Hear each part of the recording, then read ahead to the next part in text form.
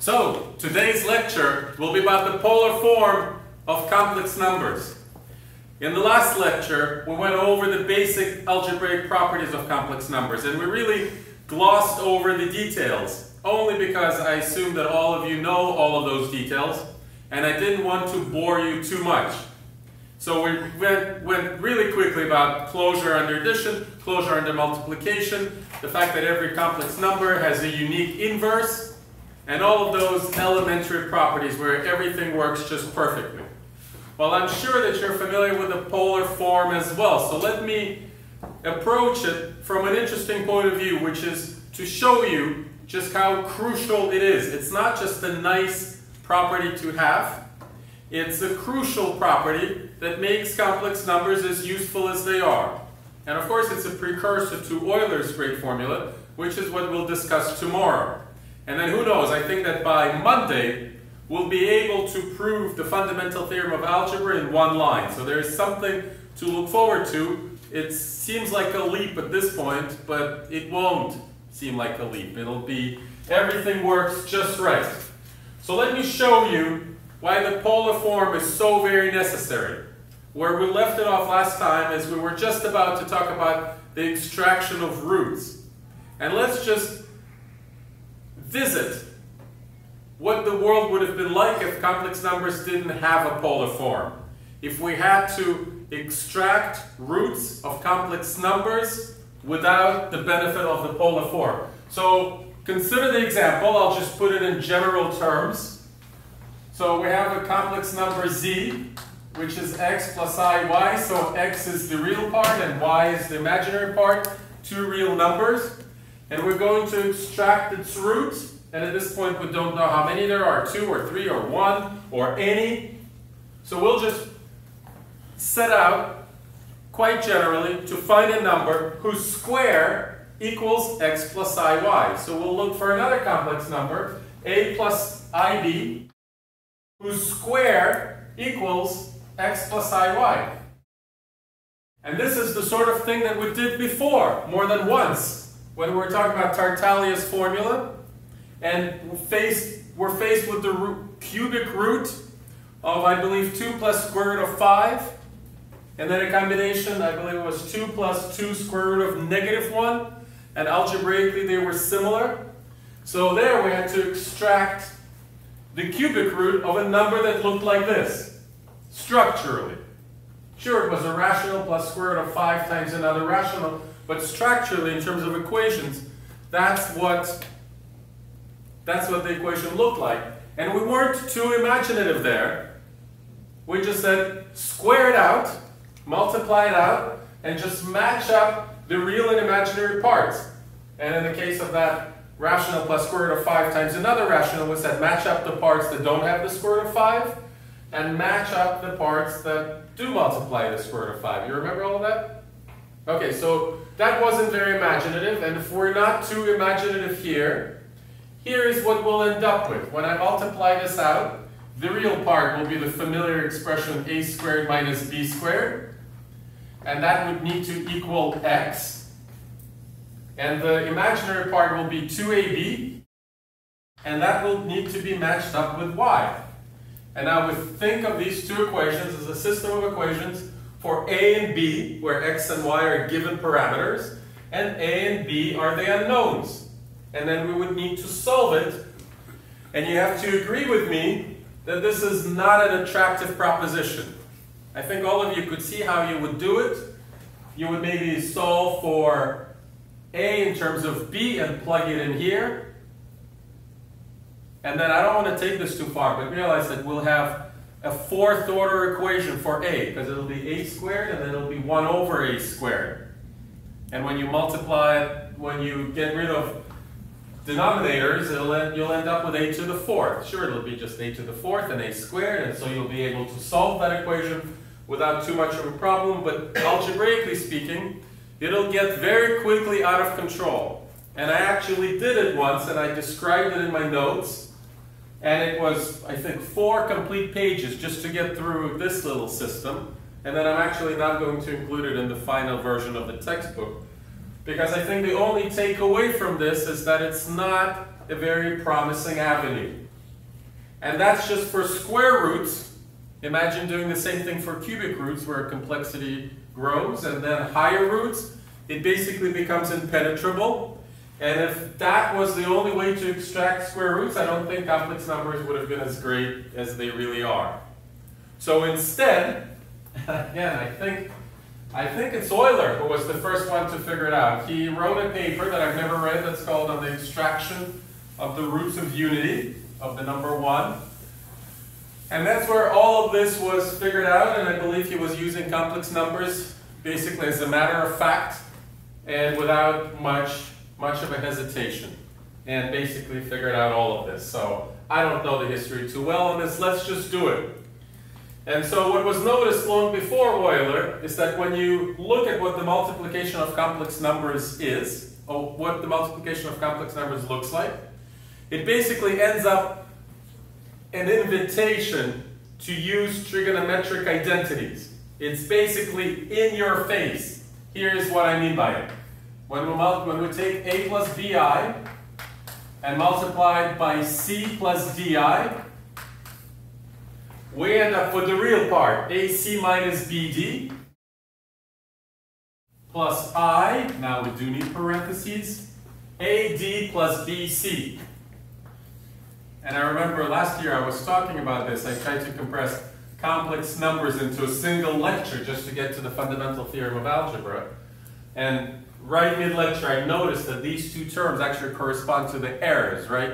This is before Christ and this is our current era. Have you ever noticed that?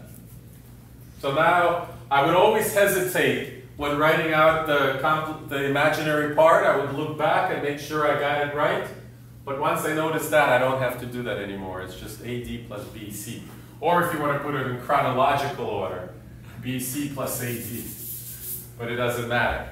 So what do I mean when I say that this is an invitation to use trigonometric identities? Well, everyone knows the formula for that. I'll start with sine because that's the one I learned first, although that's not the more fundamental of the two, I think, as far as I'm concerned. The sine of a sum. Everybody knew this. Some of you may be lovers of trigonometry, and so this is a matter of basic culture for you guys. Some of you may not have liked trigonometry, in which case it rings a bell, and that's it.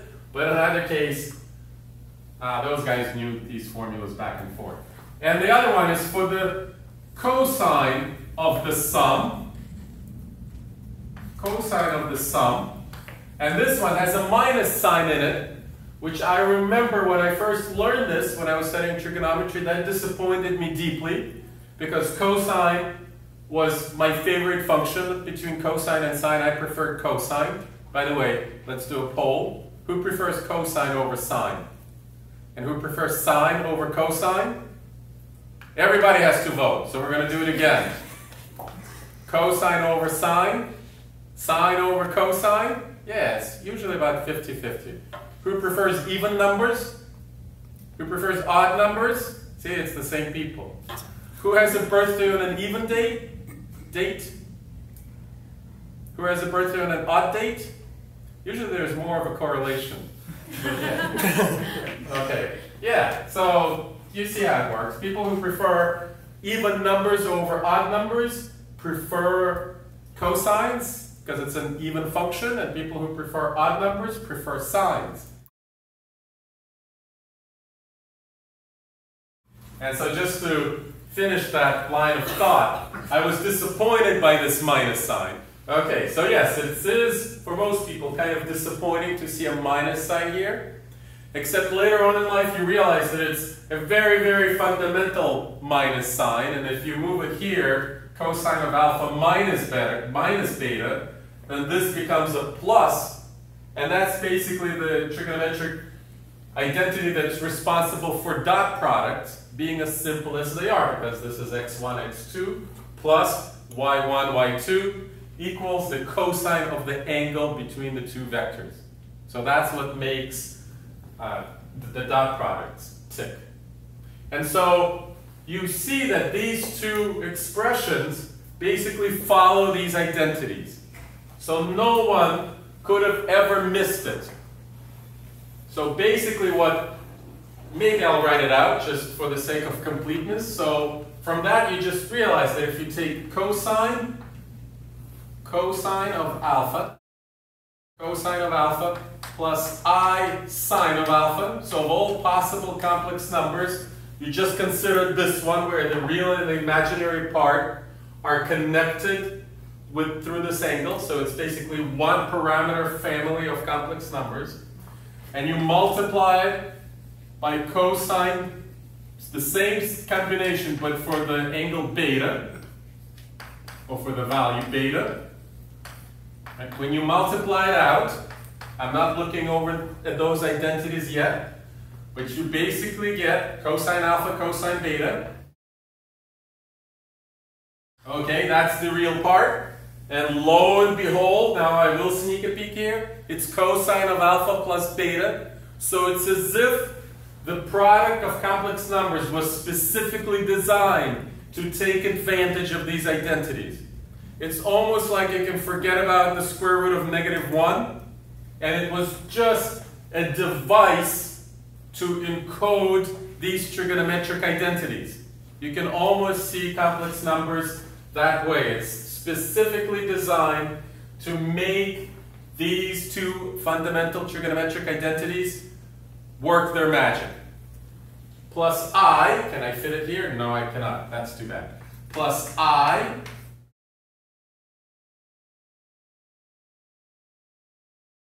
which equals, I'll just continue here, according to these two identities, we're cashing in on all of the design, you end up with. This did not escape anyone. Even if you don't like square roots of -1, you have to recognize that this sort of thing takes place.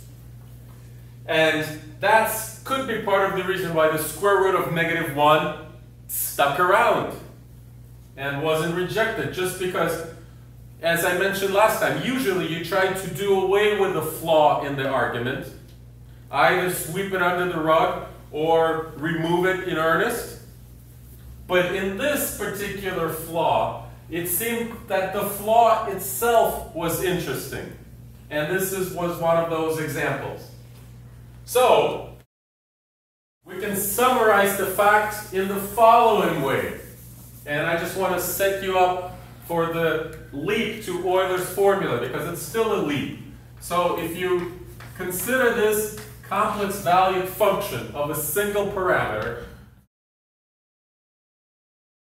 then we have just proven this identity. F of alpha times f of beta,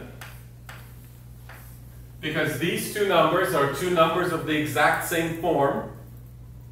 So one is f of alpha, the other one is f of beta, and you end up with a third number of the exact same form with the parameter alpha plus beta. So this is known as, I don't know how to pronounce the guy's name. De Moivre's theorem. In my high school it was called de Moivre's theorem, but it's de Moivre's theorem. Look this up, right? And I don't think it really escaped anyone. This was well known. And it also makes it apparent that this, if you think of it as a function, is something like an exponential. Because exponentials have the property that if you apply it to a sum, it's the same as applying it to the individual terms and then multiplying together the result. So exponentials work this way. For example, e to the power of alpha plus beta, it's the product rule of exponents, is e to the alpha times e to the beta. So this makes this function, which in no way looks like an exponential, work algebraically exactly as an exponential.